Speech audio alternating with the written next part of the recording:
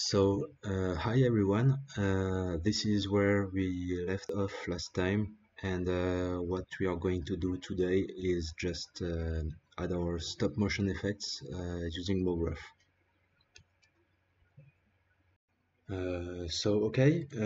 We're back in cinema, and what I did to do my stop motion effects is something like I did with the animation. So I put this into a cloner. So that's not what we want. We just want a linear mode and only one clone.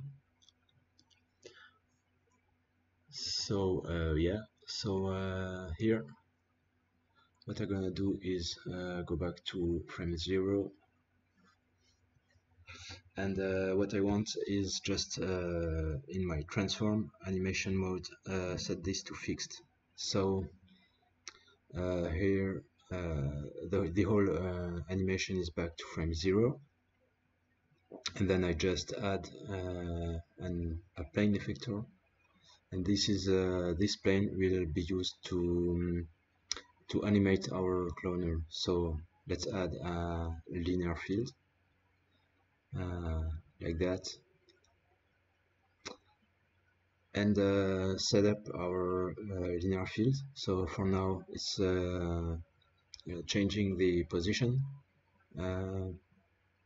So this will be our plane animation for the village.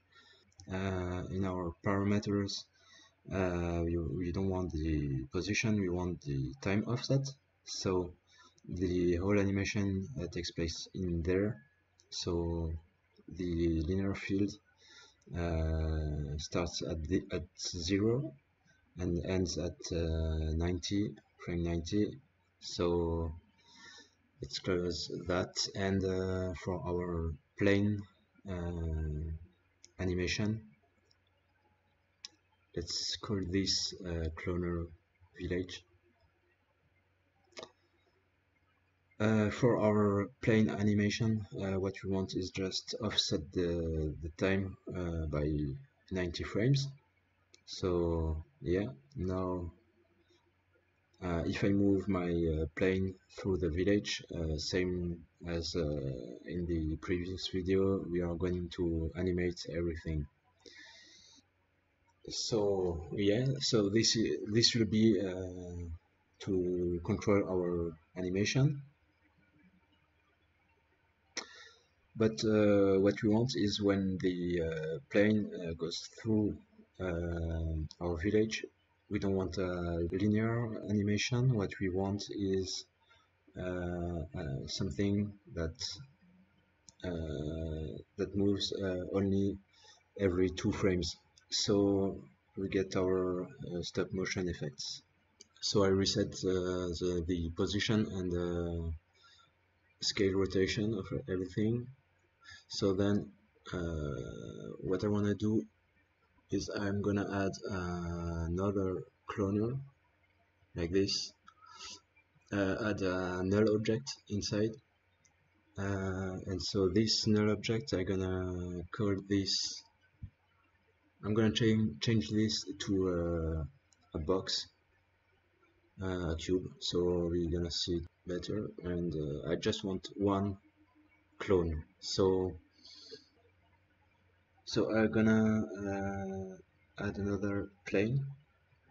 So this I'm gonna hide my animation plane, and I'm gonna add this to another layer so I can hide it more easily.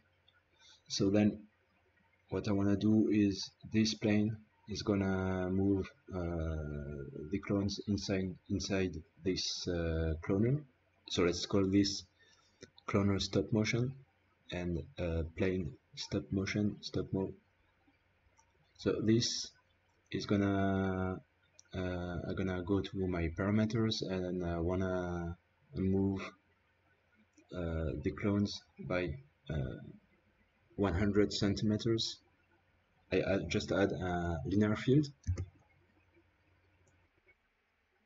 So as you can see now, when I move my linear field, it's moving my null. And next, what I want to do is, so here I'm gonna set the X position on 100 centimeters, and maybe on frame 100 I'm gonna go back to, I don't know, like minus 100. Okay, and set another keyframe here. So now this is moving our null object here, and then what we want is just I want to use this null to move our plane animation. We just want to remap that, and we don't want something linear, so we are going to change our control mode to quantize. So this enables us to add some steps to the linear field. So as you can see here, when I change to 10, for example, you have this stepped look to our fall off. And so when you look at the null object, it's moving using steps, and it's not linear anymore. Okay, so let's change this to 50. We have 100 frames for the animation, so, and now okay, it may not be obvious, but it works. So this I'm gonna set this to linear, because otherwise it doesn't work well. I select my curve and I set it to linear. Okay, and then what I'm going to do here is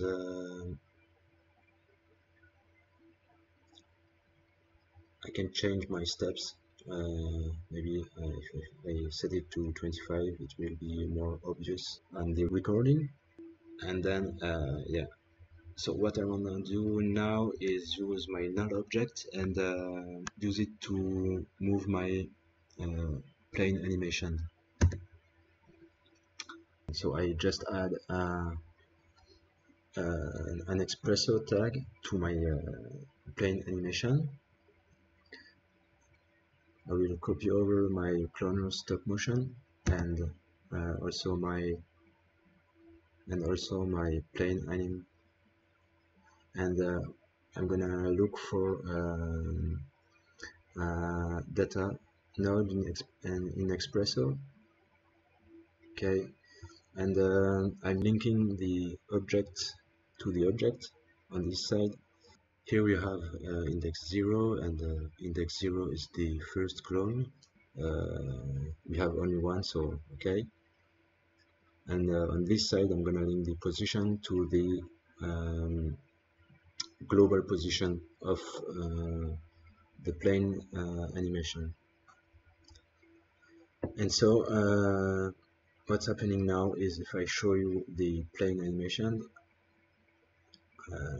I hit play, and so the plane is following the null object.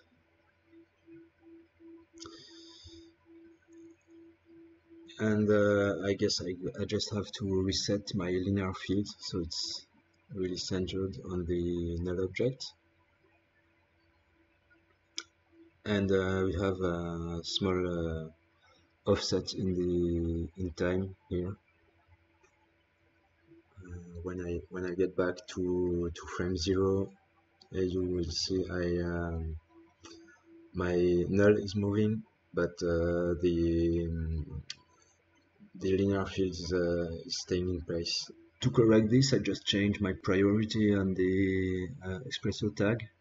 I set it to generators, and so now everything works fine.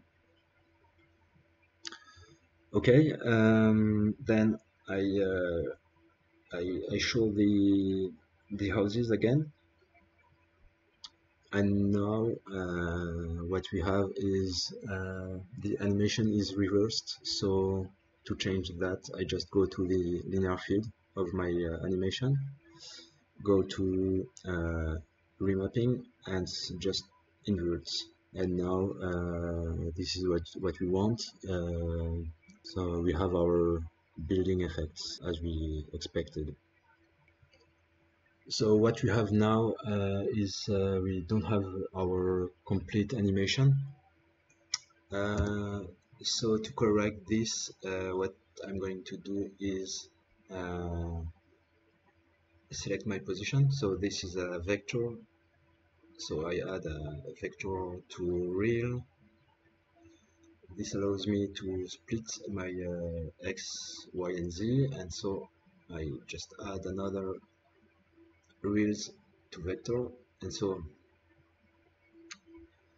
now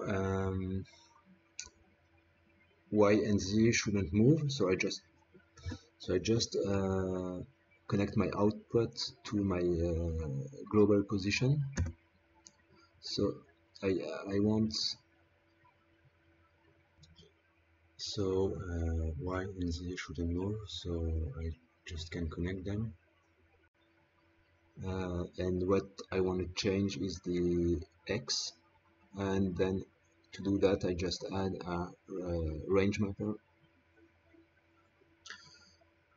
So I connect this,